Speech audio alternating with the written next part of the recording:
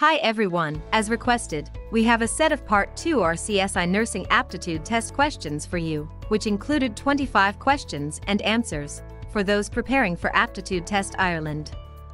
Besides, each answer comes with an answer reference, and that will help you to answer any other questions related to the same topic. We recommend you to take an online test after completing this section and check your score.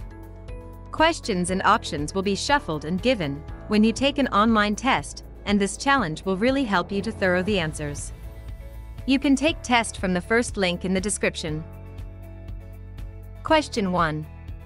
Who will you inform first if there is a shortage in supplies in your shift? Option A, nursing assistant. Option B, purchasing personnel. Option C, immediate nurse manager. Option D, supplier. Answer is option C, immediate nurse manager. When supply counts run low, managing and tracking inventory requires careful consideration. So it is better to inform the immediate nurse manager to manage the supply shortage. Welcome to HR Stride Medical from hrstride.com, where the nurses come to get inspired. If you haven't subscribed yet, you are missing out. Question 2. A solution contains 12.5 gram of glucose in 0.25 liter. What is the percentage concentration of this solution? Option A, 5%. Option B, 20%. Option C, 10%. Option D, 25%. Answer is option A, 5%. Concentration as percentage by mass is calculated as mass of solute divided by mass of solvent multiplied by 100. That means mass of solute equals 12.5 gram. Mass of solvent is 0.25 liter equals 250 milliliters. Therefore 12.5 gram divided by 250 milliliters multiplied by 100 equals 5%. Question 3. Which of the following would indicate an infection? Option A, hot, sweaty, a temperature of 36.5 degrees Celsius, and bradycardic. Option B, raised WBC, elevated blood glucose, and temperature of 36.0 degrees C. Option C, temperature of 38.5 degrees Celsius, shivering, tachycardia, and hypertensive. Option D, hypotensive, cold and clammy, and bradycardic. Correct answer is option C, the temperature of 38.5 degrees Celsius, shivering, tachycardia, and hypertensive. Question 4. If you suspect abuse is happening to someone, and it is not serious enough to involve the police straight away, who should you inform? Option A, no one, it is up to the adult at risk to raise the alert. Option B, a manager with safeguarding responsibility, if within an organization, or adult social care directly, if you are a member of the public.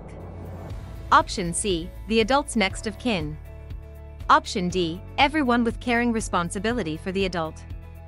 Option B is the right answer. A manager with safeguarding responsibility, if within an organization, or adult social care directly, if you are a member of the public.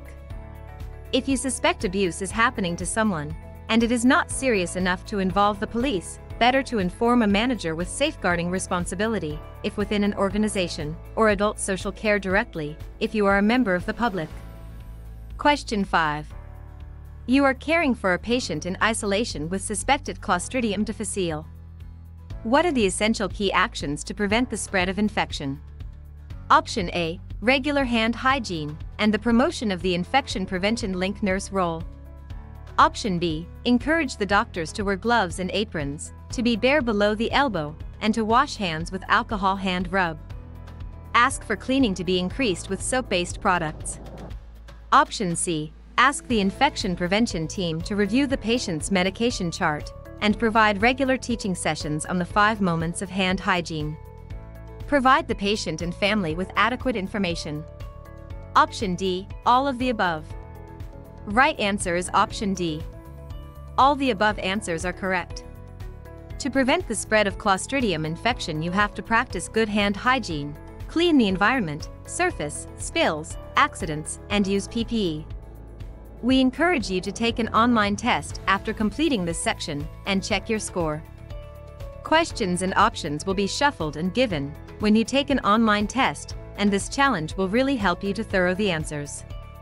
You can take test from the first link in the description. Question 6. In your opinion, what factors are essential in demonstrating supportive communication to patients? Option A, listening, clarifying the physical needs of the patient using closed questions.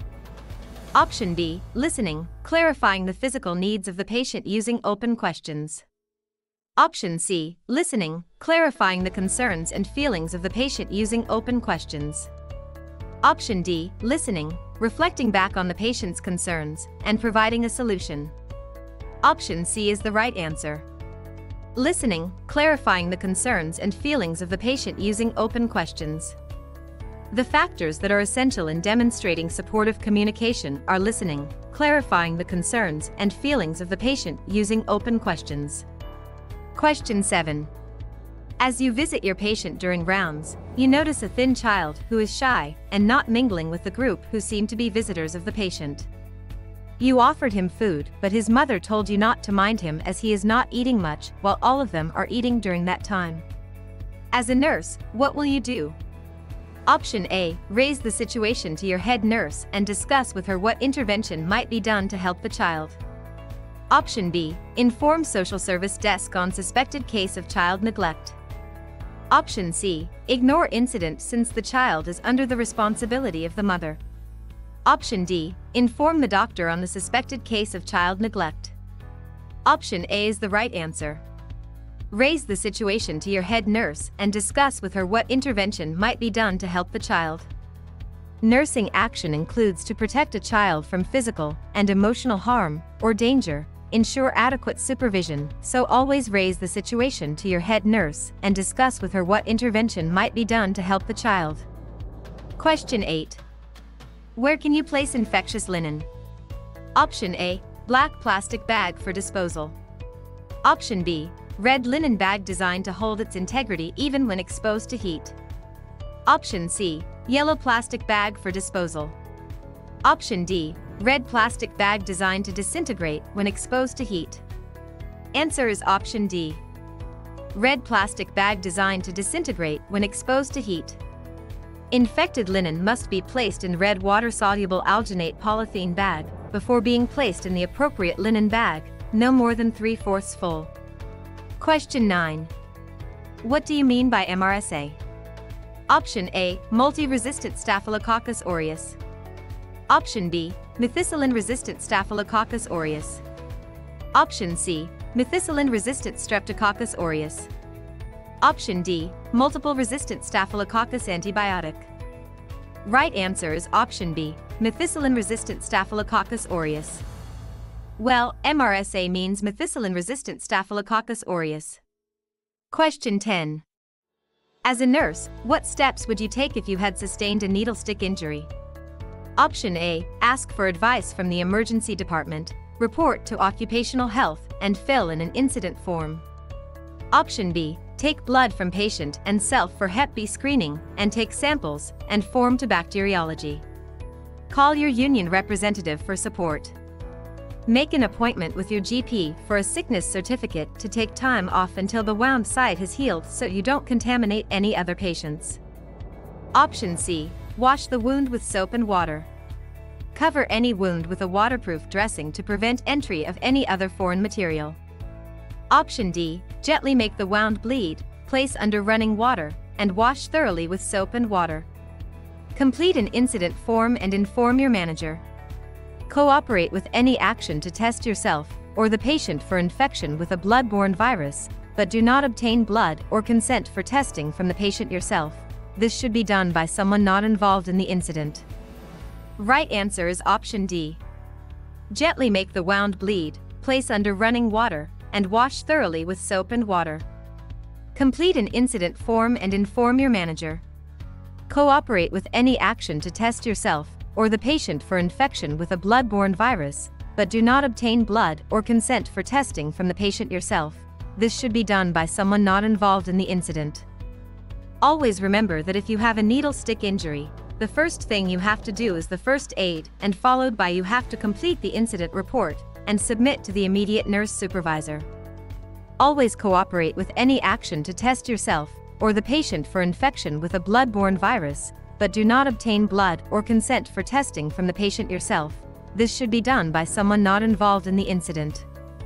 We recommend you to take an online test after completing this section and check your score. Questions and options will be shuffled and given when you take an online test, and this challenge will really help you to thorough the answers. You can take test from the first link in the description. Question 11. In your view, what do you expect to assess in a grade 3 pressure ulcer? Option A, open wound showing tissue. Option B, open wound exposing muscles. Option C, open wound exposing bones. Option D, blistered wound on the skin. Answer is option A, open wound showing tissue. We should expect in grade 3 pressure, full-thickness skin loss involving damage to or necrosis of subcutaneous tissue that may extend down, but not through underlying fascia. Question 12. What is the reason behind when you instruct your patient to keep on its original container and discard nitroglycerin meds after 8 weeks? Option A, it will have a greater concentration after 8 weeks. Option B, removing from its darkened container exposes the medicine to the light, and its potency will decrease after 8 weeks. Option C, it will allow you to check the expiration of the medication. Option D, it will be easy to return back to the pharmacy. Correct answer is option B. Removing from its darkened container exposes the medicine to the light, and its potency will decrease after 8 weeks. Always remember that nitroglycerin is a volatile substance which evaporates from tablets if strict precautions are not taken. Question 13. A liter bag of 5% glucose is prescribed over 4 hours. If a standard giving set is used, at what rate should the drip be set? Option A, 24. Option B, 50. Option C, 83. Option D, 60. Right answer is option C, 83. The drop factor is the number of drops in 1 milliliter solution. For clear fluid it is 20, and for thicker substance is 15. Therefore 1000 milliliters divided by 4 hours, then multiplied by drop factor 20, then divided by minutes per hour. Question 14. When you have to take charge of the next shift of nurses. Few minutes before your shift, the in charge of the current shift is informed that 2 of your nurses will be absent. Since there is a shortage of staff in your shift, what will you do? Option A, encourage all the staff who are present to do their best to attend to the needs of the patients. Option B, ask your manager if there are qualified staff from the previous shift that can cover the lacking number for your shift, while you try to replace new nurses to cover. Option C, refuse to take charge of the next shift. Option D, all of the above. Option B is the correct answer. Ask your manager if there are qualified staff from the previous shift that can cover the lacking number for your shift, while you try to replace new nurses to cover. If you are facing problems with a shortage of staff, always ask your manager if there are qualified staff from the previous shift that can cover the lacking number for your shift, while you try to replace new nurses to cover. Question 15. If you believe that an adult you know and support has been a victim of physical abuse that might be considered a criminal offense, how do you support the police in an investigation? Option A, explain to the victim that you cannot speak to them unless a police officer is present. Option B, make an accurate record of what the person has said to you. Option C, question the adult thoroughly to get as much information as possible. Option D, take photographs of any signs of abuse or other potential evidence before cleaning up the victim or the crime scene. Correct answer is option B. Make an accurate record of what the person has said to you.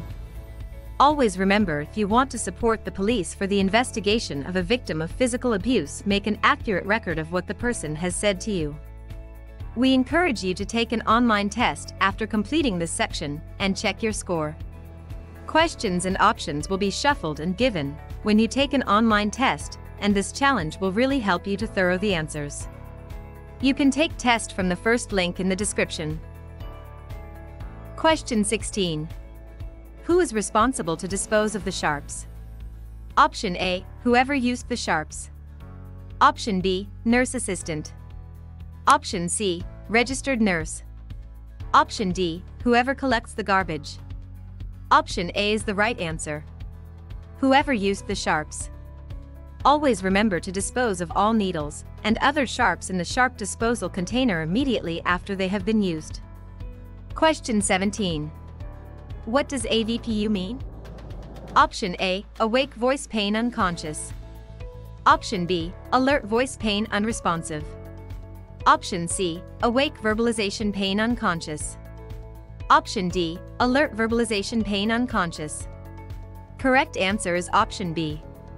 Alert voice pain unresponsive. As we know, the AVPU scale is a system by which a healthcare professional can measure and record a patient's level of consciousness. Question 18.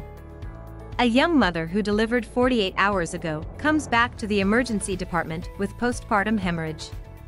What type of PPH is it? Option A, secondary postpartum hemorrhage. Option B, tertiary postpartum hemorrhage. Option C, primary postpartum hemorrhage. Option D, antepartum hemorrhage. Correct answer option A. Secondary postpartum hemorrhage. In particular, the secondary hemorrhage occurs after the first 24 hours of delivery and within 6 weeks. Question 19.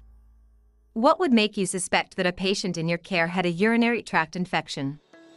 Option A, the patient has spiked a temperature, has a raised white cell count, WCC, has new onset confusion, and the urine in his catheter bag is cloudy. Option B, the doctor has requested a midstream urine specimen.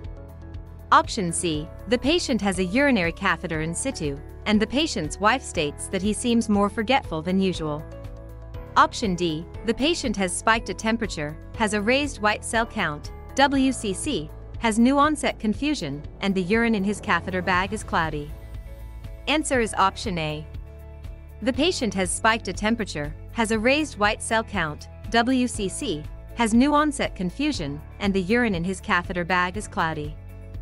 Urinary tract infections typically occur when bacteria enter the urinary tract.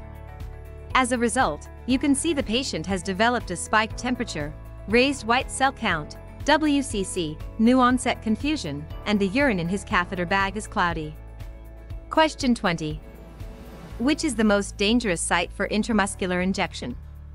Option A, rectus femoris. Option B, ventrogluteal. Option C, dorsogluteal. Option D, deltoid. Option C is the correct answer. Dorsogluteal. We should expect injury of the sciatic nerve due to injection in the dorsogluteal muscles of the buttocks. We gently remind you to take an online test after completing this section and check your score. Questions and options will be shuffled and given when you take an online test, and this challenge will really help you to thorough the answers. You can take test from the first link in the description. Question 21. A 17-year-old patient who was involved in an orthopedic accident is observed not eating the meals that she previously ordered and refuses to take a bath even if she is already in the recovery stage.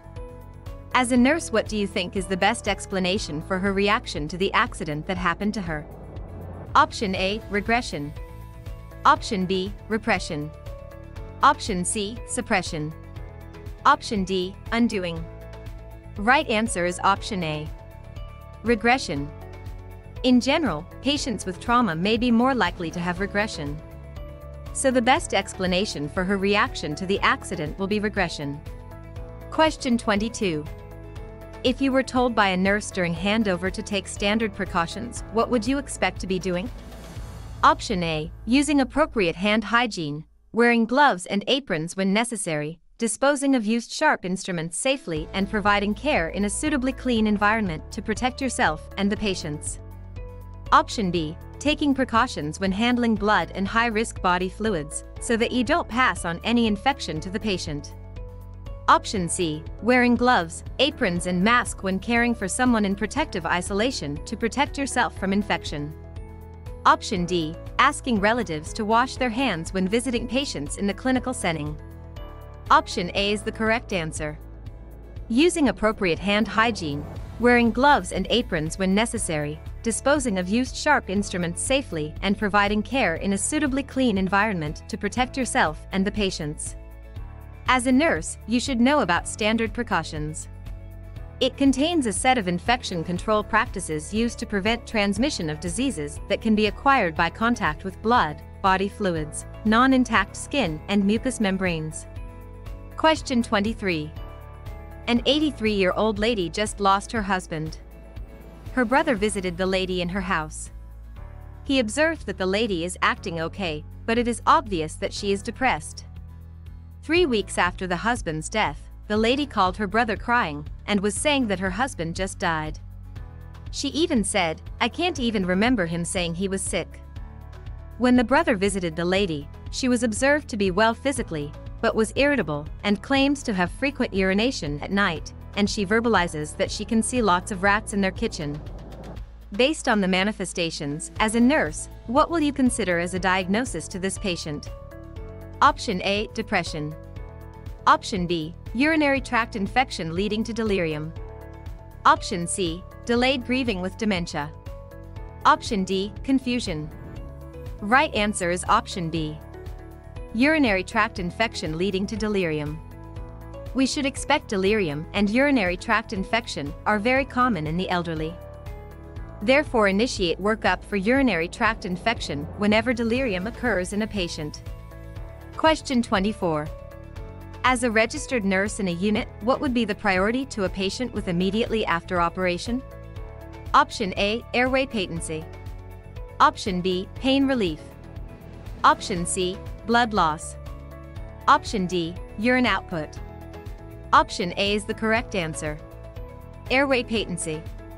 As you know, maintaining a patient airway is the primary responsibility of the postoperative nurse. Question 25. Dehydration is of particular concern in ill health. If a patient is receiving intravenous, fluid replacement, and is having their fluid balance recorded, which of the following statements is true if someone said to be in a positive fluid balance? Option A, the fluid input has exceeded the output. Option B, the fluid output has exceeded the input. Option C, the doctor may consider increasing the drip rate. Option D, the fluid balance chart can be stopped as positive in this instance means good. Option A is the correct answer. The fluid input has exceeded the output. We should expect in positive fluid balance, the fluid input has exceeded the output. If you find our sample RCSI Nursing Aptitude Test questions and answer reference useful, please like our video. More RCSI Nursing Aptitude Test questions will be uploaded in the coming days. To get the notification, consider subscribing our channel. Visit our YouTube channel for more clear-cut medical subjects. Thanks for watching.